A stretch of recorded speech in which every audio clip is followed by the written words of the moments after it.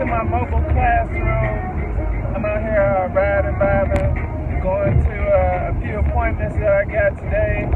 But what I really wanted to say to you guys, and especially the black community out there, the black business community, I feel like I figured the answers out. Like the reasons why black businesses can't succeed, and I figured this out firsthand today. You know, it just all clicked with me like that. It's like because black businesses, black business owners, they don't stick to their commitments. They don't stick to their commitments, and they blow out appointments that they set. Like appointments that they need to be at, they totally blow them off.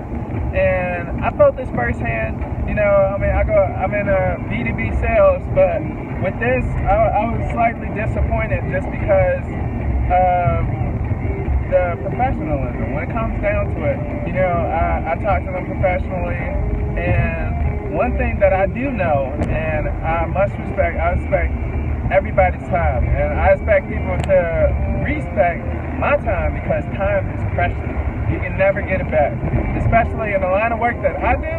It's like, you're wasting my time. I come all the way out here to see you. I'm gonna tell you the situation. Okay, so met up with a business, went out to a business last week, and I told them I could come back whatever's best for them.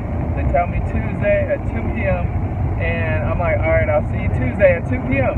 Then I call them today. They're like, yeah, we'll see you Tuesday. We'll see you today at 2. I get there at 2 p.m. Then the guy who needs to be there, he's not there. He's next door, and he says he's busy. I'm like, all right. So obviously you're not serious. It just, I don't know, just something that kind of nags me out. Now you want to be a businessman, and then you say, oh yeah, we got all the people in the neighborhood that come. But if you're a business, it doesn't matter what type of business you're doing, and no matter where your location is, how many customers you get, if you're not doing any marketing or any sales for your business, it's eventually gonna go down to shit. Okay? So it doesn't matter what you're doing. If you're a business, you need to market. It's essential. It's necessary to market for your business.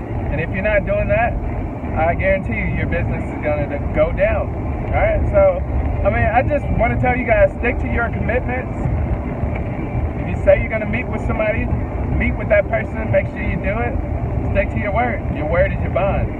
All right? So, I got the sun shining down on me ever so brightly. Be smooth.